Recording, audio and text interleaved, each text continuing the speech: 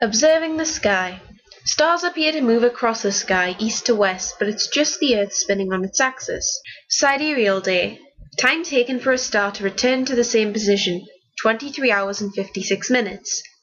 A solar day is the time taken for the Sun to appear at the same position, which is 24 hours. They are different. Earth orbits the Sun as well as spinning on its axis, so Earth needs to spin more than 360 degrees before the Sun appears at the same position. The Moon takes 25 hours as it orbits the Earth in the same direction as Earth's rotation.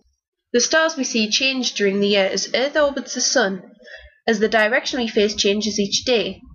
Eclipses in the Moon. The Moon reflects sunlight, only half of it facing the Sun is lit. As it orbits, we see different amounts of Moon's dark and lit surfaces. Lunar eclipse. When the Moon passes into Earth's shadow as it orbits, so little to no light is reflected, it seems to disappear. A solar eclipse is when the Moon aligns with the Sun and Earth at the right distance and blocks out the Sun. Exact alignment of the Sun, Earth and Moon is rare, so eclipses are rare. Coordinates in astronomy. Positions of stars are measured by angles seen from Earth. They are measured from two fixed positions, the pole star and the celestial equator. The pole star doesn't appear to move as it's directly above the North Pole, and the celestial equator is an imaginary extension of Earth's equator. The two angles we measure is the angle of declination, the celestial latitude, and the angle of right ascension, celestial longitude. Retrograde motion, where a planet seems to change direction in complex patterns relative to distant stars before carrying on as normal. It only happens with the outer planets, Mars to Neptune. This is because both Mars and Earth orbit the Sun, so we see motion relative to Earth. Refraction. Speed of a wave is affected by the density of the medium it's travelling through. Wave speed equals frequency times wavelength, but frequency is fixed for each type of wave, so the wavelength must change. When a wave changes speed and wavelength, it causes the wave to change direction. Converging and convex lenses use refraction to focus light waves to form an image. Converging lenses and triangular prisms. Curvature of the lens means all the parallel rays hitting different parts of the lens are refracted towards the same focal point. Triangular prisms can refract light to form a spectrum as different wavelengths of light refract by different amounts. White light is made up of many wavelengths of light that separate into a spectrum of colours.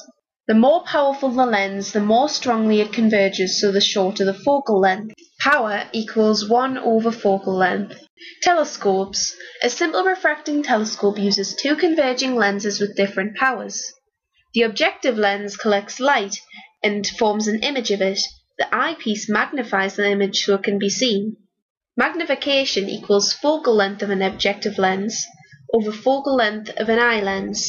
Most astronomical telescopes use a concave mirror instead, as it's cheaper, easier, and the colours aren't spread out. Diffraction is when waves spread out at the edges when they pass through a gap. It happens because the gap acts as a secondary wave source.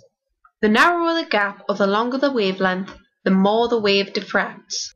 Diameter of objective lens equals the aperture. The bigger the aperture, the more radiation you can get into the telescope, and the better the image formed. Diffraction can cause the image to blur when entering a telescope as the waves spread out. A diffraction grating makes a spectrum as the narrow slits diffract light. These spectra are used to analyze light from stars. Astronomical distances. Distance to nearby stars can be measured by parallax. Parallax angle is half the angle moved against distant background stars over 6 months. The nearer the object, the greater the angle. Distance to stars are measured in parsecs. A parsec is the distance to star with a parallax angle of 1 arcsecond. Distance equals 1 over angle, arcsec. Brightness. Distance to the star. The further away it is, the dimmer it will look. Observed intensity. Observed intensity is affected by size and temperature. Bigger and hotter stars look brighter. The greater the luminosity of a star, the lower the frequency. The separate variable star's pulse depends on its luminosity. The greater the luminosity, the longer the time between pulses. So the star with the longest pulse period is the furthest away. 'Cause all of the stars